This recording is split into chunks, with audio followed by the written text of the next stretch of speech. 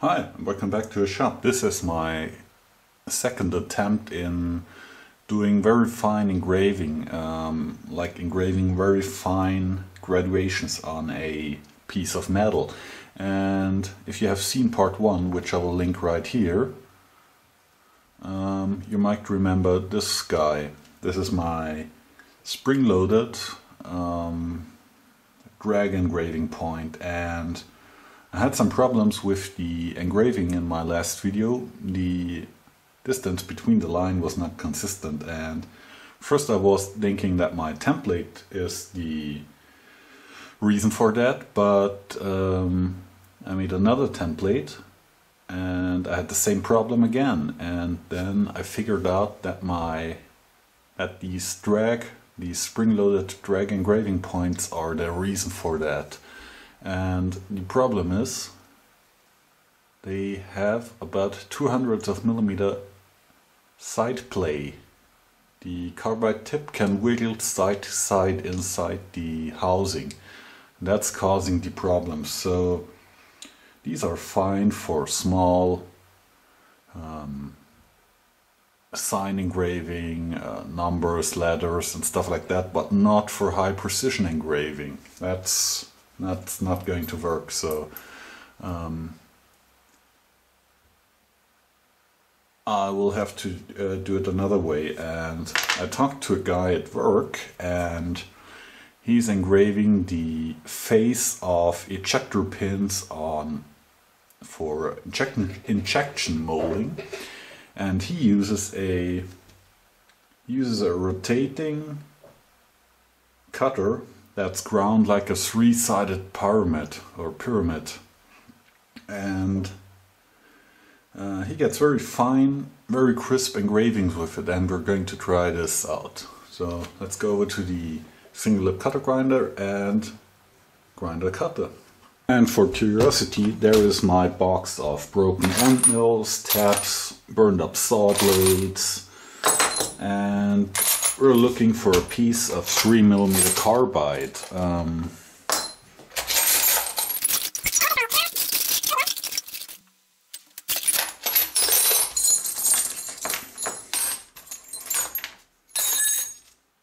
Okay, I found 3 pieces of carbide, 3mm in diameter, and by the number on it, I know that this was an end mill for machining steel. So this is a grade of carbide that's suitable for my application. The other 2 are broken carbide drills for PCB drilling or milling, and those are not suitable for machining steel. The carbide they use is way too brittle. It's more brittle, but I think it can take a crisper edge, but that's not what we want. We want a tough material that can stand to the abuse while machining steel, and that's the reason why we go for the air quotes softer carbide. Okay, I dragged out the single lip cutter grinder, and now we're going to grind a pyramid point onto our carbide blank. Okay, we clamp our piece of carbide into the collet chuck, and we index to 0. We want a 60-degree angle on the tip, so we swivel it by 30 degrees.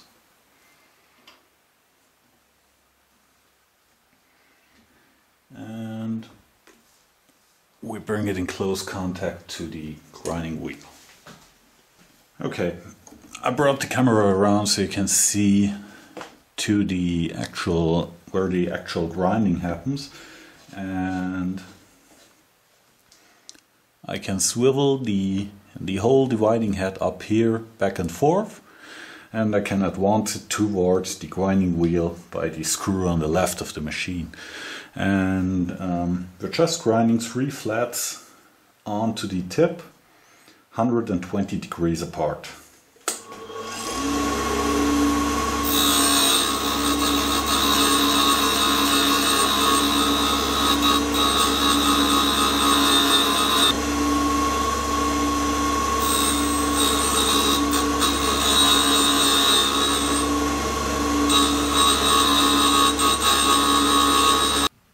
Okay, we roughed out the pyramid shape, and now we're going to finish grind them in one setting. We set it, we index it, and we advance it towards the grinding wheel. Take a cut, retract it in that direction, index it, take another cut. That way we can make sure that the resulting point is truly in the center of rotation. So index it to 30, fire up the grinder.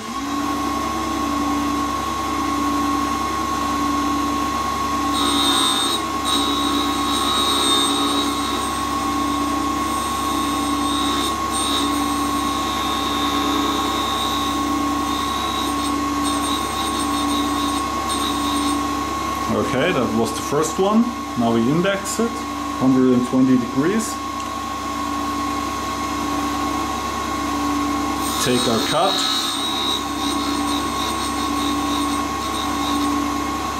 Index it to 240. Take another cut.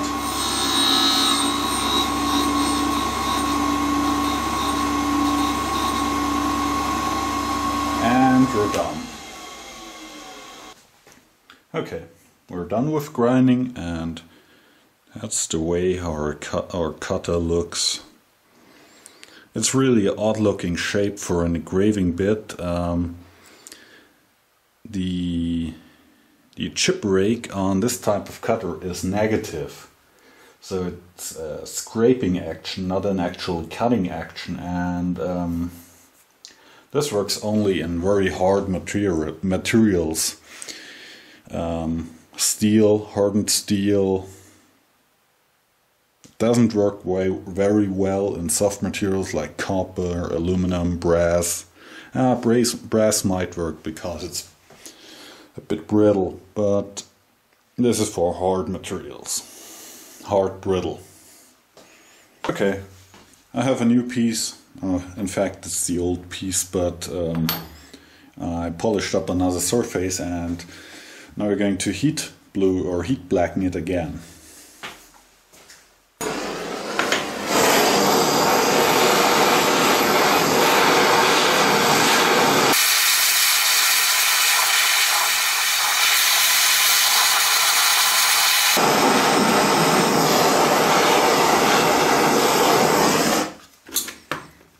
Okay, and now to freeze the color, re-quench it.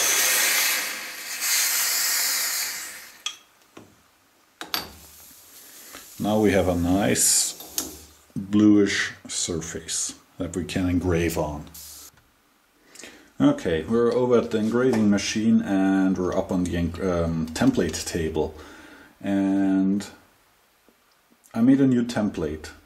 I decided to go with lines on my actual product later, or the piece I'm going to make, it's not a product, to take the lines 2/10 of a millimeter apart. The 1/10 of a millimeter distance is really hard to read, and I think I get more problems than it helps by going that fine. So I have lines every 2 millimeters. They are all the same depth in the template, and I think that's the way to go. It's way cleaner done. So let's set it up and have a go. Okay, let's place this in the vise. Clamp it down. Doesn't need to be super tight, but what's important is that it's level in the vise. Okay, by moving the parallel under the part, you can judge if your piece sits flat on it. If you knock it down with a copper drift or a lead knocker or something like that, and the part is still moving, or the parallel is still moving, there is something wrong. Maybe you have a burr on your parallel or your part, or there is a piece of metal under it, a piece of swarf, or just dirt, and then you have to take it all out, clean it, stone the parallel, maybe stone the vise. Be careful when you stone your vise, not to overdo it, and so on and so on. You know it. Just common sense. Don't stone the hell out of every piece of setup equipment. I can't stand when people stone their machine table every time they set it up. Just move your hand over it and feel if there is a burr, not stone it. I'm not going to do the full scale. I'm just engraving a few lines to see if it works out. Let's move the table over. It wants the cutter, and now we move the table up. And now we fire up the machine. It wants the cutter until we see that there is a bright line appearing.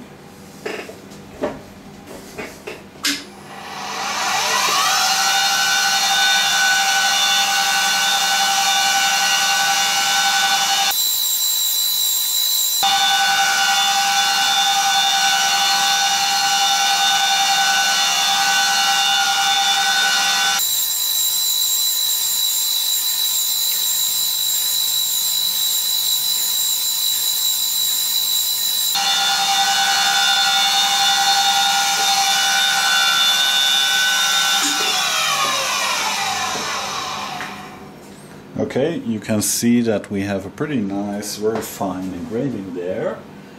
And I'll take it out and move it over to the bench so we can take a closer look at it. Okay, we're over at the workbench, and this is the engraving we did with the pyramid style engraving bit.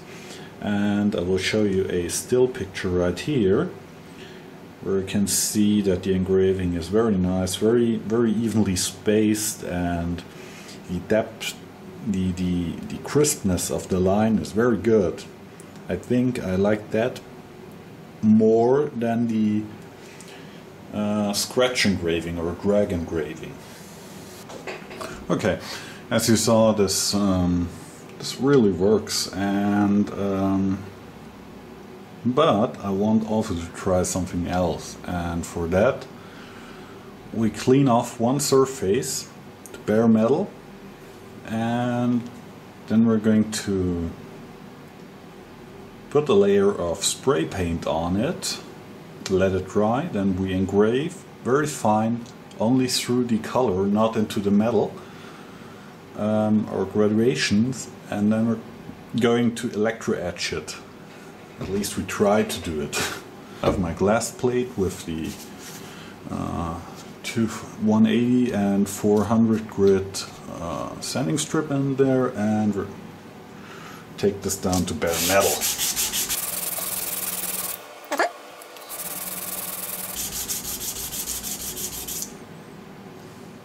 Okay, this looks like a good surface.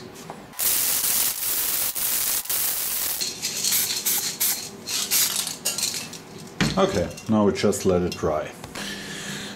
Okay, I have my piece with the layer of paint on it, and I engraved the same graduation into it as before, with the difference that I only went through the color, not into the metal. So the bright lines you see here is just the metal shining through the paint where I removed it. Now we're going to etch the metal away. Yeah, we remove the metal, so we get an actual physical indentation in the metal where we have the graduation later. And what we need for that is a power supply. This is I built this a few years ago. during apprenticeship. It's a pretty underpowered unit, but it feeds out about 18 volts and 1.8 amps at short circuit. We need some water we need water that's conductive. I put laundry soap in it that makes it conductive. We need some clip leads and a sacrificial piece of steel and some way to hook up to our workpiece.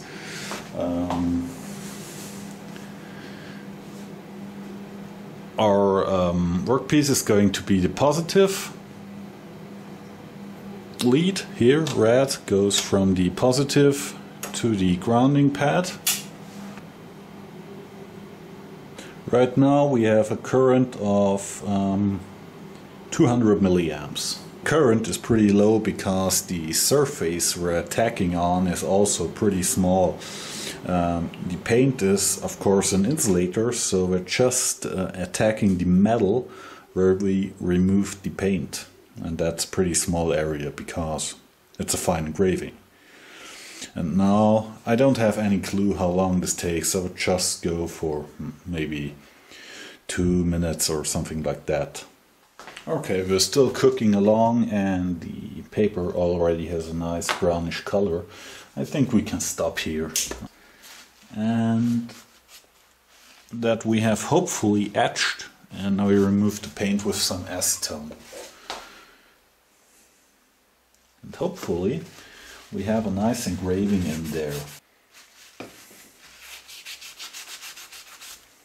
Okay, as you can see, we have the engraving in the steel. We burned or etched the engraving into the steel, and it's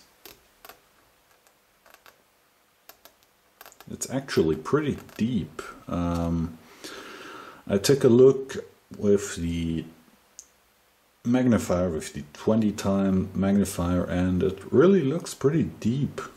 For that short period of time I had the electrode on there and was cooking away the material.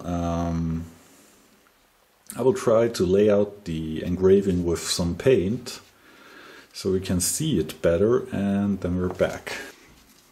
Okay, I laid it out with die-chem and removed the excess with 1000 grit emery paper, and the engraving is really not bad. I'll take a still picture and show it to you in the next frame. You can clearly see in this picture the big thing next to it is, by the way, a pencil, the tip of a pencil, and you can see that the lines are all very uniform, all the same width, all the same distance apart, maybe a bit deep.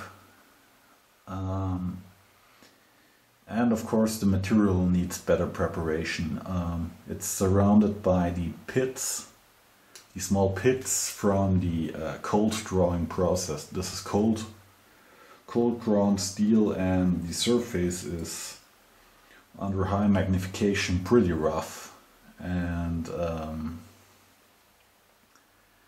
I think if that's polished away before the electro etching, that helps to improve the process quite a bit.